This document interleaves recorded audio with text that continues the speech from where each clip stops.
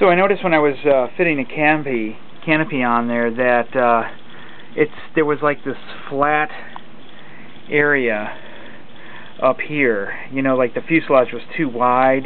You know, they tend to look a little boxy. You know, the way they're constructed. So what I did is I went back.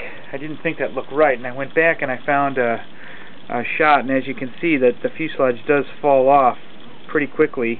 Kind of like, you know, this is the shape of a rocket cone.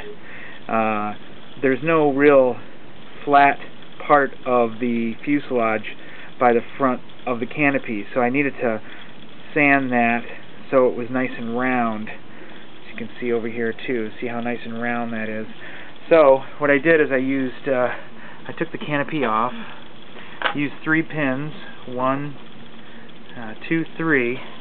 And then this is just such an awesome tool for shaping these fuselage cones. I went to the belt sander, and I just, you know, turned it and turned it and turned it until I'm really starting to get a really nice kind of rocket cone front end on here. So now the lines here, the shape is starting to really become the shape of an F14.